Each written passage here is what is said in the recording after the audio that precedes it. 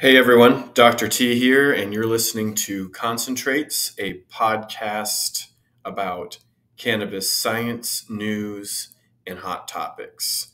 So today I'm going to be going through this article published by ASU News titled Study Examines Medicinal Recreational Cannabis Markets. This article is by Joe Kaspermeyer. And let's get into it. The researchers looked at state regulations, potential public health risks. So definitely have a lot to say about this article. So here we go. A new study urges that state and federal regulators need to take a closer look at the health and safety risks of the growing medicinal and recreational cannabis market.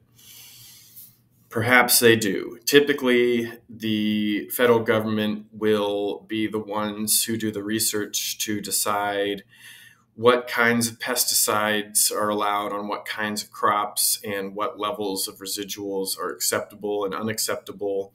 And there'll be these levels and chemicals that are allowed and disallowed are all determined by scientific studies that look at the health risk of these different chemicals and contaminants to the end consumer. With cannabis, since it is a federally illegal substance still, particularly THC containing cannabis, there has been no federal research to look at what is acceptable and what is not acceptable as far as pesticides go, as far as contaminants, like microbial levels or heavy metals, what is safe and unsafe. It's just never been studied with the power that the federal government can put behind it.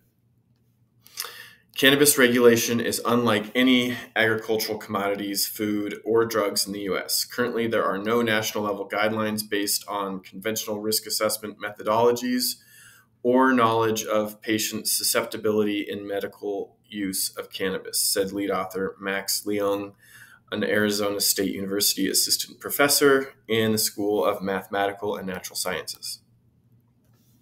Therefore, our research team conducted the first comprehensive study to examine three main concerns. One, the current landscape of state-level contaminant regulations.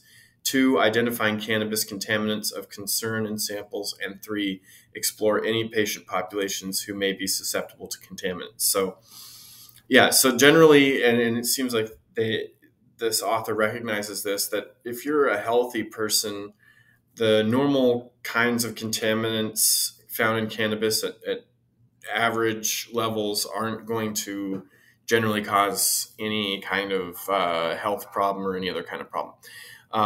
But if you are already sick, some kind of medical condition, immunocompromised, or just otherwise made susceptible to some kind of heavy metal or microorganism, then you're more likely to be harmed by these contaminants. And so who is more likely to be harmed by what? That's point three there. If you have cancer and you're on chemo, what kind of contaminants are now more worrisome for you? And what ones are still of no, little concern, so you're not just avoiding things that could be useful for you because you're avoiding all contaminants when, maybe some level of a given contaminant may be okay, and but another contaminant would not be okay at all. And then, so going back to number one, the current landscape of state level contaminant regulations is all over the map, which we'll talk about in this article. And identifying cannabis contaminants of concern in samples. So that could be talking about either, identifying as in what are the kinds of contaminants that are possible in cannabis generally versus, how do you identify cannabis or contaminants in a given sample of cannabis? So how does the analytical lab handle a sample properly to be able to identify and quantify those contaminants? The cannabis market has grown significantly in the past decade from a $10 billion industry in 2017 to what is projected to be a $50 billion industry by 2026. We shall see, but I think everything's pretty much on track for that. And as long as more markets open up and continue to open up, it will definitely grow. And if it became federally legalized, that would be very interesting. I wouldn't anticipate that now or anytime soon at this point. And within the past year, an estimated 55 million users.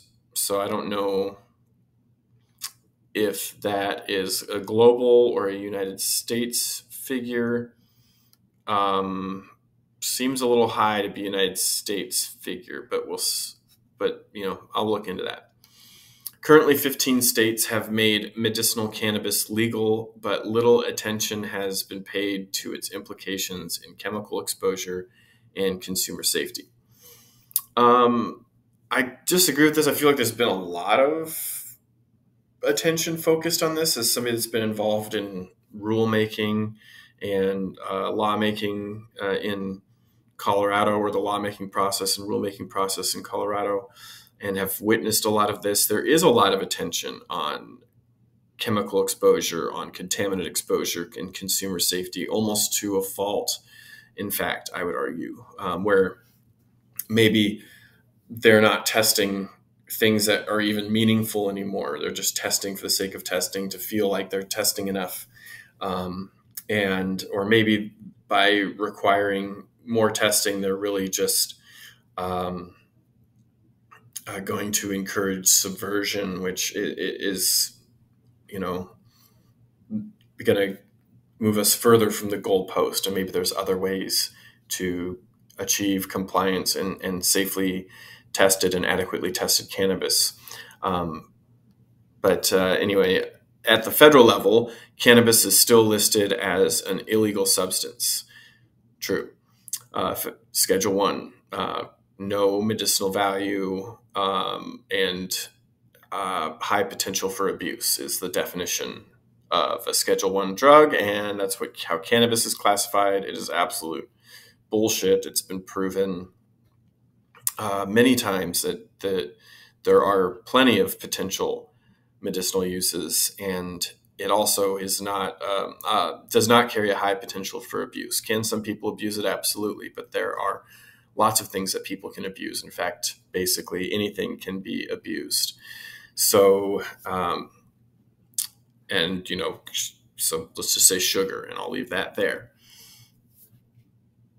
Let's see, this limits the efforts of several federal agencies in assessing and mitigating the public health risk of cannabis contamination, like what I was talking about before. Typically, the federal government and these agencies, FDA and whatnot, do research about the contaminants of food and drug items, but they're not able to do this because of the Schedule 1 status. Currently, cannabis is neither federally regulated as an agricultural food or a pharmaceutical commodity, so the USDA does not monitor its growth, and the FDA does not consider it a drug. So, yes and no, I guess. So, it's not federally regulated as an agricultural food. Not even hemp. I don't think that. Well, the USDA regulates hemp growing, but I think they do regulate it as a food because of hemp seed oil, and that's available. You can eat that, hemp seed oil. So that's technically, but not high THC cannabis that you find in medical and recreational markets. Those are not regulated as food. And then as far as the pharmaceutical commodity, most of the available cannabis is not regulated as a pharmaceutical commodity, but there is one pharmaceutical commodity, or actually a couple pharmaceutical commodities that are cannabis inspired or cannabis based. So Epidiolex being a CBD, a cannabis extract of CBD, and then Marinol being a synthetic version of THC. So the USDA does not monitor its growth, and the FDA does not consider it a drug. That's true about the USDA when it comes to THC cannabis, but they do monitor the growth of hemp. So how is a cannabis user to know what they're putting into their bodies is safe? There's surprisingly limited information on the contaminant level of cannabis products sold in this country, Leung said. And this is true. So, and actually, I want to talk about this for a minute. So in a state regulated marketplace, before cannabis goes to be sold, a sample of that batch. So say they grow 10 pounds of marijuana flower, cannabis flower. They have to take a certain number of grams, say, 10, 20 grams of that flower into a separate container and try to make it representative. Ideally, is what they're supposed to be doing, is taking it from different parts of this 10 pounds and making it representative of the whole batch. And they're putting that into a container and sending that to a testing laboratory. And the testing laboratory will test that for THC potency, so how much THC is in it, how much CBD is in it. A number of other cannabinoids are also tested and quantified, and that's what the manufacturer is ultimately allowed to put on the label for sale.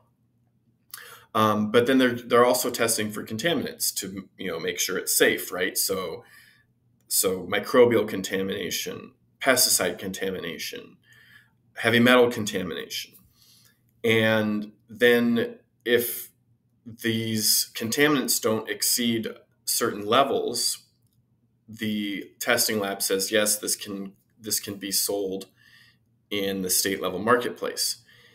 But what I just said is the key to this. If they don't exceed certain levels, they can be present. So mercury could be present. Let's say the limit's 2 ppb, 2 parts per billion. I'm just making it up. Let's just say in a made up state somewhere, the limit for mercury is 2 parts per billion.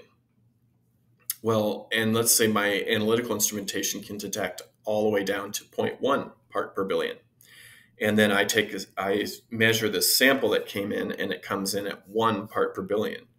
I see that. I see that this has some mercury in it, but it didn't exceed the threshold set by the state. So it is okay for sale according to the state, and that goes on to be sold. But the consumer is never told about that 1 part per billion of mercury. That's not listed anywhere. It's not really accessible to the consumer. Some states, I think, technically require that you have the certificates of analysis for everything that you're selling available in the store.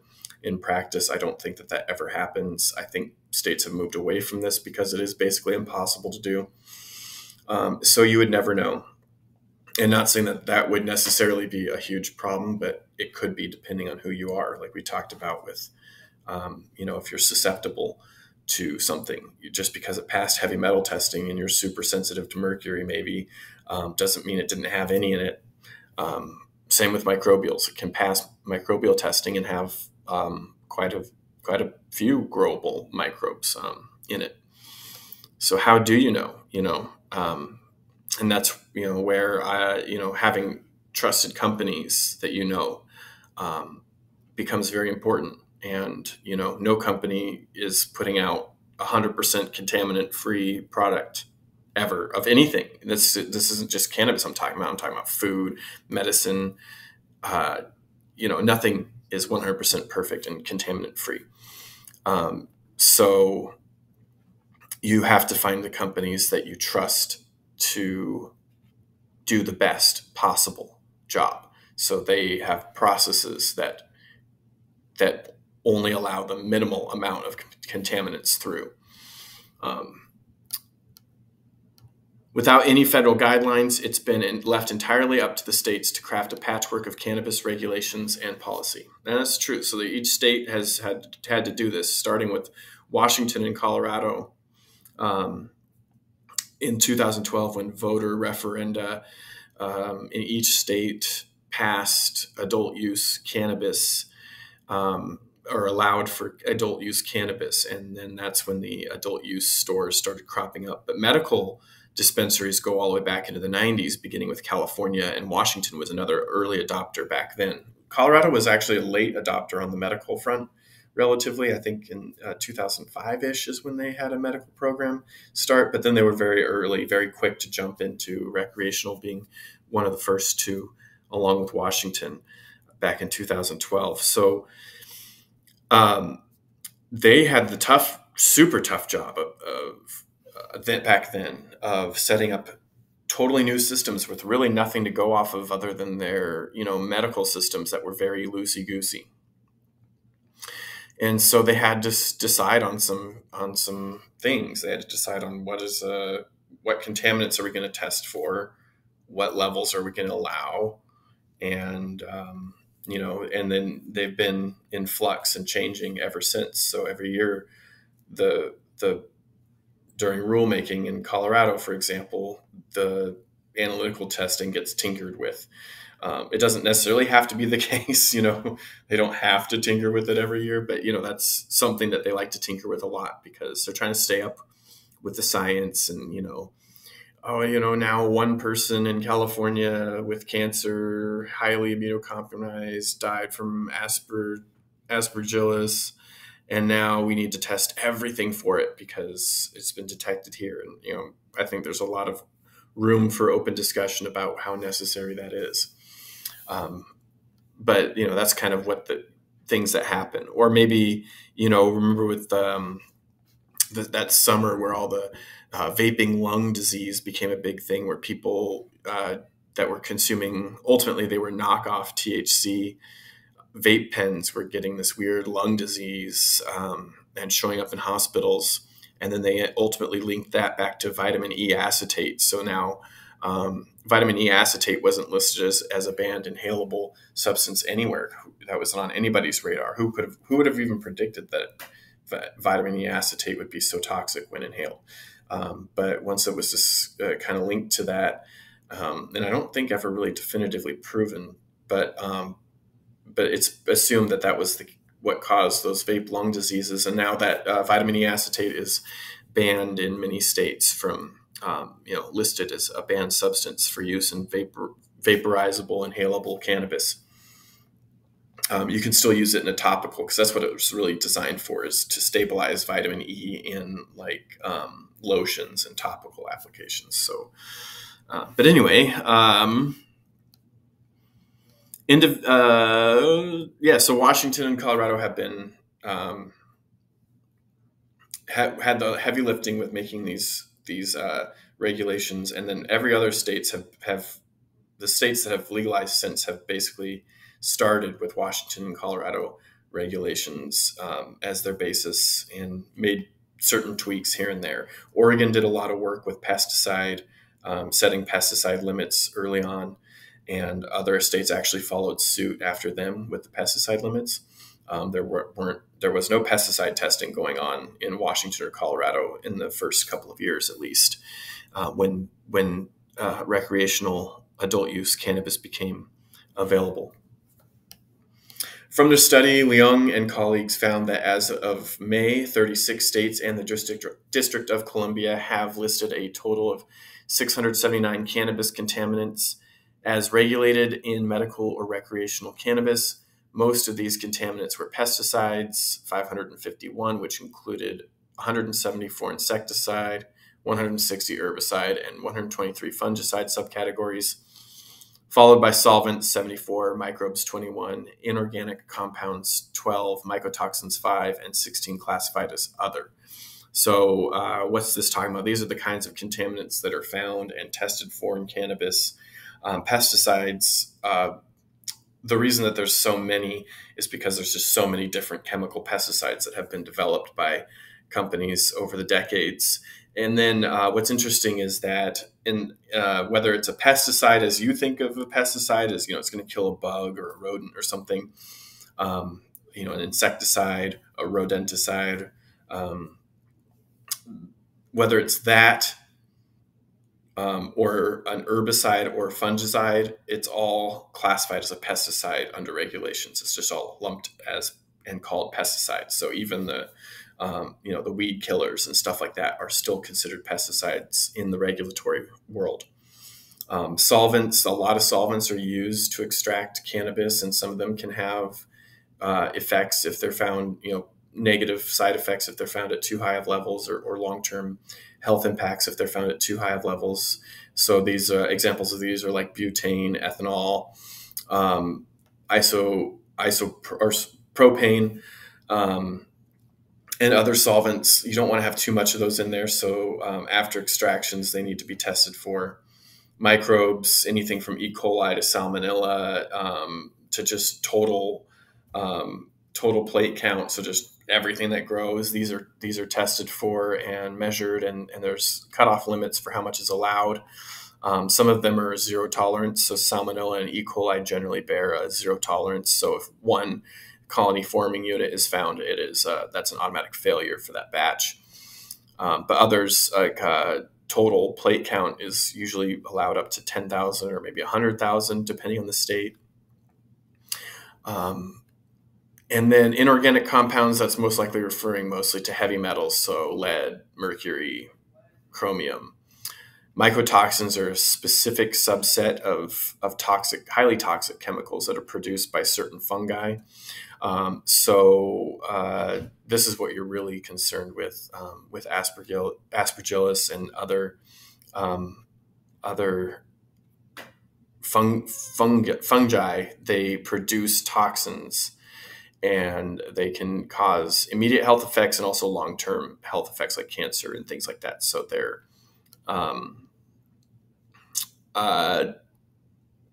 they can be tested for, which could be a good idea depending on the application. And then 16 classified as other, maybe water activity,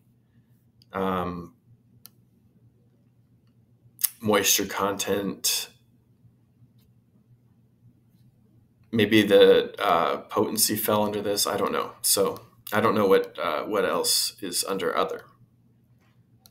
What was interesting is that many pesticides in this document were highly unlikely to be utilized in cannabis cultivation and processing, Leung said. These pesticides included chlorprophim, a plant hormone that prevents potatoes from sprouting, oxytetracycline, an antibiotic, and norfluorazone, an aquatic herbicide for hydrilla control. So, and just to wrap this up, actually, so what was also alarming to us is that the US EPA tolerance document and individual jurisdictions also listed a total of 42 legacy pesticides that were no longer registered for any agricultural use in the US, such as DDT, chlordane, lindane, and parathion. So essentially what they're talking about here is that a lot of the pesticides that are on those banned pesticides lists are also further federally banned for all purposes and manufacture in the United States. So their presence in the country is highly unlikely. And so the odds that some cannabis farmer somewhere would get their hands on it and use it is so unbelievably remote that they're hardly worth putting onto this list and, kind of further gumming up regulations. But many of them, like myclobutanil is acceptable for use on strawberries, but it's not acceptable for use in cannabis, because you eat strawberries and it's relatively non-toxic when you eat it. But if you ignite it and burn it, it actually releases cyanide. So in addition to any toxicity it may have innately, it also releases cyanide when you're burning and inhaling it. So it's not allowed for use in cannabis. And excuse me. So those are good ones to test for a testing lab, because they're available in the marketplace and they are effective when used as a pesticide, but they're not appropriate for use on cannabis. So you could see somebody maybe using that inadvertently or otherwise. So it's good to test for it. Let's see. As to the amount of contaminants levels, there were large inconsistencies from state to state. Different state jurisdictions showed significant variations in regulated contaminants and action levels ranging up to 4 orders of magnitude. So 4 orders of magnitude, that's talking about if Washington allows 1 part per billion of mercury, 4 orders of magnitude could be going down to 0.0001 part per billion of mercury allowed in Colorado, or could be going the other way up to that would be 10,000 parts per billion or something like, parts per thousand or something. I don't know. Off the top of my head, I could figure all that out. But basically, you're talking about going from, allowing, 1 part to 10,000 parts in a different state. And so that could have huge ramifications for health, or just even, how easy it is to get cannabis to pass into the marketplace and be accepted in the state, and then change, motivations for subversion, testing subversion. But so basically, one state to another, you could have huge differences in what they say is a passing level versus a non-passing level, and have also, by the way, have almost no basis or real justification for why it's one number and another. They're almost random at this point. So how often was this a problem? The research team also mined data testing records of cannabis flower and extract samples produced in California, the largest state cannabis market in the U.S. Their sample data represented about 6% of California's legal production in 2020 to 2021. As mandated by California's Medicinal and Adult Use Cannabis Regulation and Safety Act, all cannabis and cannabis products in the legal market of California are required to be tested for 68 pesticides, 4 inorganics, 20 solvents, 6 microbes, and 5 mycotoxins, Leung said. The cannabis manufacturers must submit their products, including cannabis flowers and cannabis products such as edibles, concentrates, and other consumables, to a state licensed cannabis testing laboratory. All products must be certified for compliance testing before they can be sold legally. The products that failed the state's regulatory levels in the compliance testing are subject to recalls. Generally, they're not finding this out after the fact. They're just never released to the marketplace. But it is on occasion tested again after, or sometimes a mistake is made in reporting, and it's found out that the testing lab said initially that it was there's no E. coli in this, and then so you put it out into the market, you send it out to your customers, and then they come back a week later and they're like, so we made a mistake and there was E. coli in that, and now you have to recall it. So that does happen, but that's generally more rare. Generally, they're catching this before it even makes it to the marketplace, and then it's destroyed, or sometimes it's acceptable to decontaminate or remediate. So that would be to do something to either remove the contaminant from the product as is, or to change the product as a way of removing it. So that's if for example, if a cannabis flower fails microbial contamination, you can extract it, and then the microbes all die and are left behind in the process. And so it cleans it up as you process it further. They tallied an overall failure rate of 5.1% for the California cannabis samples, which included an average of the failure rate of 2.3% identified for flowers and 9.2% for extracts in California samples. So why are extracts failing so much? Why are they so much dirtier? Well, it's probably solvents, residual solvents. And if it fails for residual solvents, generally you can send the batch back into the purging ovens and try to get more of it out and send another sample, and it can still go through.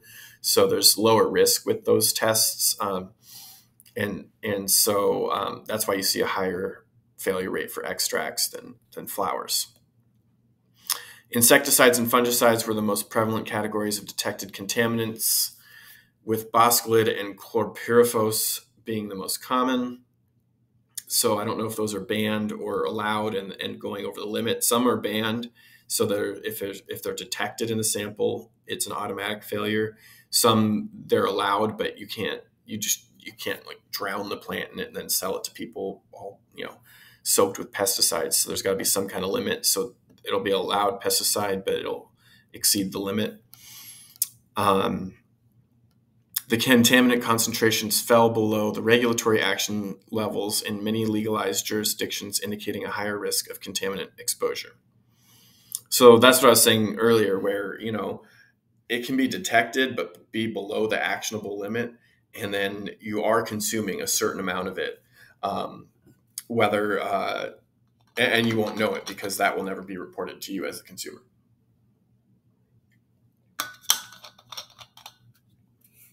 All right. Lastly, Leung's team reviewed the medical cannabis use reports released by state-level public health agencies from 2016 to 2021. Currently, there are 37 U.S. medical cannabis programs and close to 100 qualifying medical conditions listed by these programs. So most states have at least some kind of access to medical cannabis. Some of the states, it's only kind of a name only. It's really actually not available because they're so restrictive that no company could make a profit, and so it doesn't really exist. That happens, but generally, over time, the people do convince the government to loosen up the restrictions to make these markets viable. And then if it's a medical program, a lot of states list particular conditions that are allowed and that can be different from state to state. So a big one is pain. If a state lists pain, you're going to have a robust cannabis market because a lot of people have pain, and cannabis helps a lot of people with pain. And so you'll get a lot of cannabis prescriptions when you allow pain. If you don't allow pain, it can be much harder to have a robust and good quality cannabis marketplace because you just don't have the same number of patients, and we'll get to that in this article, actually. Cannabis and cannabis products are often marketed as alternative options to standard medical treatments, Leung said. As such, medical cannabis can potentially expose susceptible patients to harmful contaminants. It potentially can, and so that's why you need to mitigate against that by, one, finding a trusted brand, trusted companies, and two, consuming appropriate cannabis in appropriate forms. So, for example, if you're an immunocompromised cancer patient, don't smoke joints. Look at concentrates, look at edibles. They'll be much safer for you. Immunocompromised patients with cancer and HIV, women of reproductive age, and patients with seizures and epilepsy are among those who are more susceptible to the health hazards of pesticide and microbial contaminants that may be found in cannabis. Very true. Those are all groups that are more susceptible, and perhaps for higher levels of testing would be appropriate for people who are in those groups but still need cannabis medicine.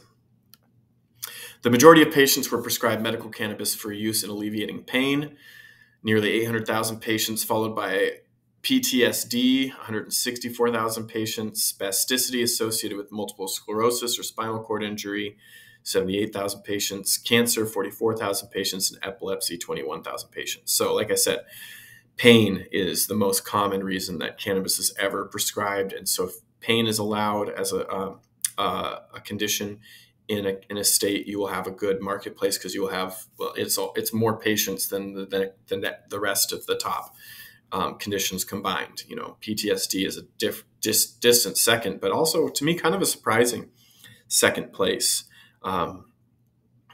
disease that's prescribed for medical cannabis. But I think it's great that if it's working for people.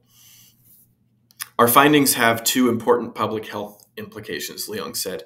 First, the scattershot approach of regulations at the state level can confuse cannabis manufacturers and discourage compliance while subjecting cannabis users to a higher level of contaminant exposure in some jurisdictions. Second, given the current status of cannabis contaminant risk regulation in the U.S., it is unclear whether the health benefit of cannabis usage outweighs the health risk of exposure to cannabis-borne contaminants. Okay, so on that first point, that the scattershot approach is confusing. Well, most cannabis companies are individual to the state. There are very few multi-state operators, relatively speaking. There are very few cannabis companies that operate in different states, but they're well aware of this patchwork of regulations. So there's a whole professional class of people, compliance officers, who read these rules for their state and really understand them. And they go around the company and make sure that everything's being done according to those rules. And so it's actually a very important job, and it's done. It's fine. I don't think it's confusing people to the point where, they're discouraging compliance. No, they're hiring professional compliance officers in each state, and